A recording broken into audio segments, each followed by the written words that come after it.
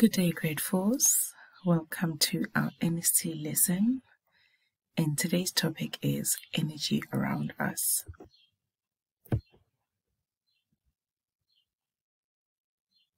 Do you remember this about the sun? That green plants are able to convert sunlight into food by the process of photosynthesis. That animals then eat the plants to gain energy. Have you thought about this? If the sun disappears, all the plants will die. Then that means all the animals that feed off the plants will die. Then all the animals that ate the plant eaters would die. Life on Earth depends on the sun. And that's just a little food chain where the sun gives off energy to a plant, gives us energy to a monkey, or I see a monkey there, and give off energy to a leopard. Now let's look at energy around us. Energy is all around us. Our senses make us aware of the energy around us. We see, we hear, and we feel the effect of energy. And we will be looking at different types of energy around us. First, we look at light energy. Light energy allows us to see objects. It is the form of energy that we can see. Okay, and also we spoke about the light energy from the sun, which allows us to see each other during the day. I hope you remember that too. Sound energy. Sound energy is the form of energy that we can hear. As I'm speaking right now, I'm giving off sound energy. When you listen to the radio, that's a form of sound energy. Anything that moves has movement energy. So when a car is in motion, we say that it has movement energy. When you are running, we say that you have movement energy. Another word for movement energy is kinetic energy. Let's move on to another type of energy, which is heat energy. Heat is a type of energy that we can feel. If you take your hand and put it closer to a hot stove, you will feel the heat on your hand. If you stand closer to something that is quite hot, like a heater, you will feel the heat energy. And lastly, we look at electrical energy.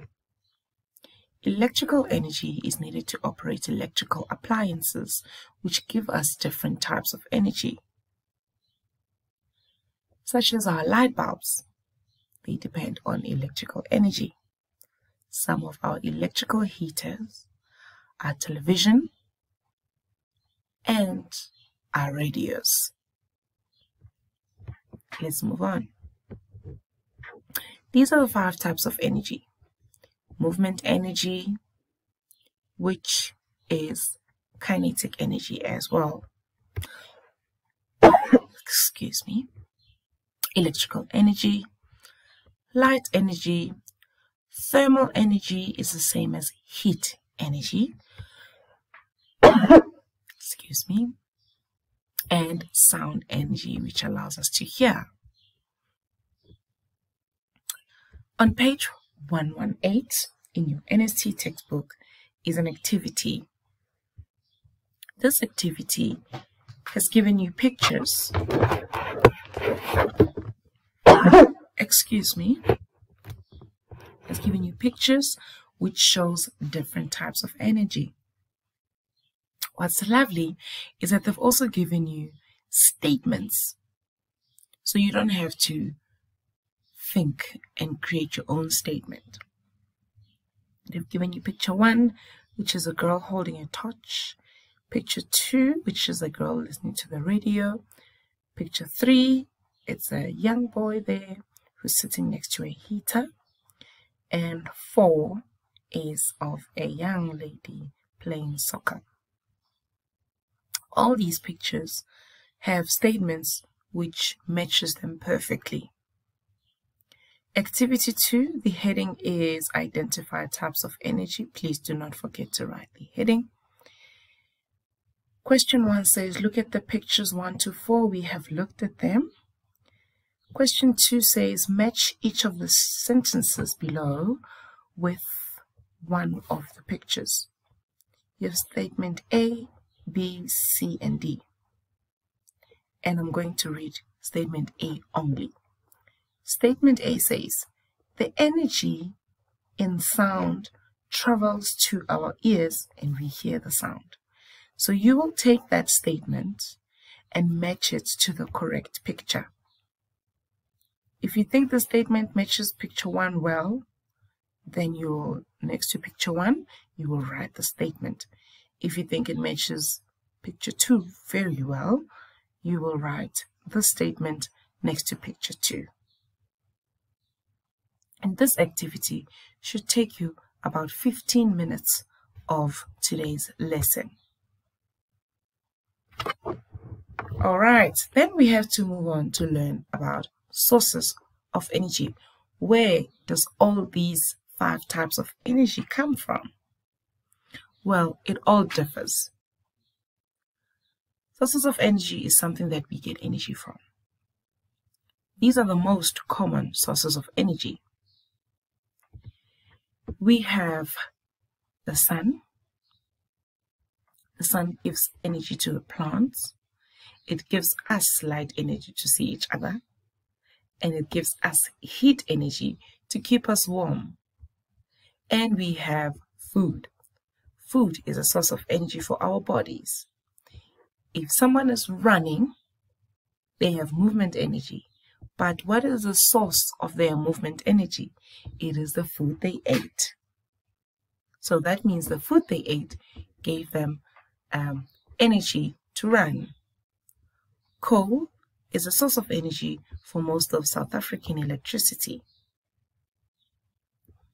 Electricity is burnt and the steam is used to trigger a turbine, and that goes on and gets to our homes. We will learn about electricity in grade 5 and how it is generated in grade 5.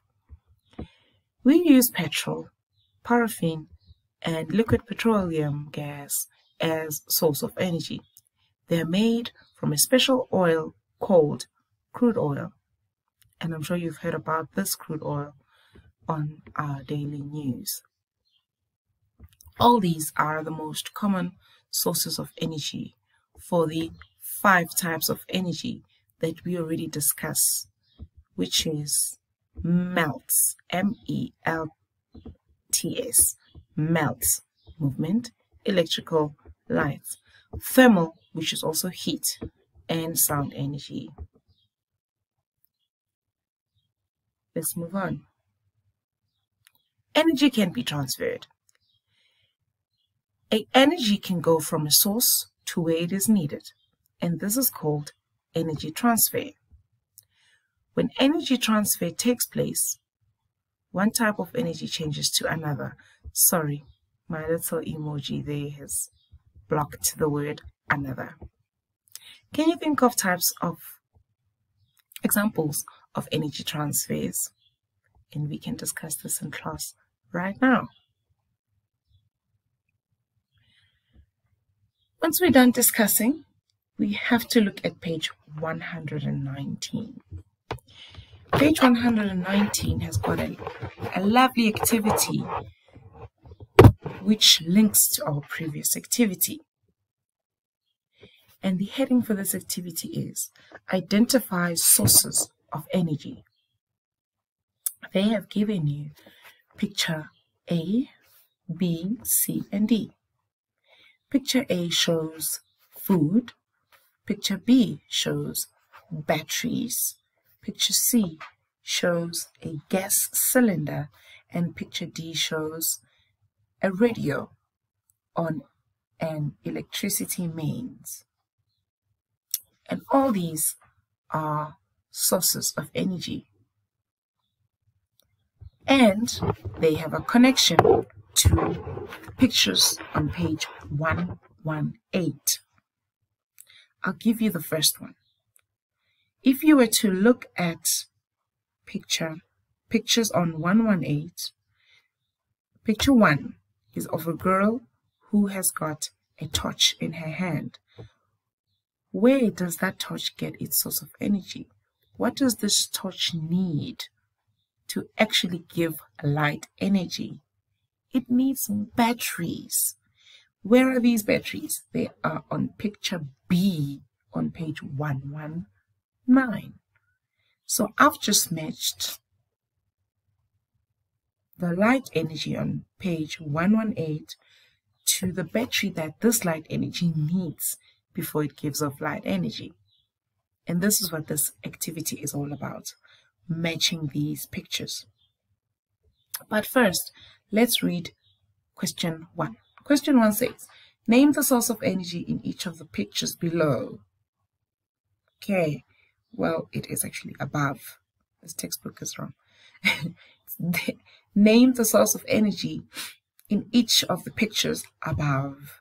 So you will look at picture A, B, C, and D, and you write here what you see. What you see is actually the source of energy. 2 says, match each source of energy with a picture on page 118. And I have here pictures on page 118, and those are picture 1 to 4, which you need to re-look at and match them to the source of energy in picture 119. And I've done the first one for you, remember? I said picture 1 matches picture D because the torch gives off light energy, but it needs batteries to give off light energy. Let's move on to question 3. Question 3 says, make a list of the objects that you see in your home to get light, heat, and sound. Okay? Question 3 and question 4 actually are a link, and that's why I've created a table for you. Once you're done giving off the object, in my home, for light energy, I use a light bulb, and I would put light bulb over there. Some children, someone out there is using a candle or a paraffin lamp to light up their home at night. So you write the object which you use at home to get light energy. And then you have to give us the source of energy for this object. Where does this light bulb get its energy from? What makes it possible to give off the light energy?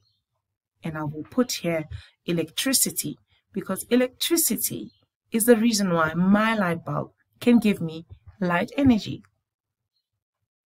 So basically that's just what I use, but I know you will write your correct answer over there. That's it for activity 3. Basically, I've explained everything you need to know. You're more than welcome to reverse the video and listen again if you like. Do we have homework? Yes, we have homework, and this will be happening tomorrow at home. And this is on page 120, activity 4, and the heading is discuss examples of energy transfer. There's a picture there of children on a campfire.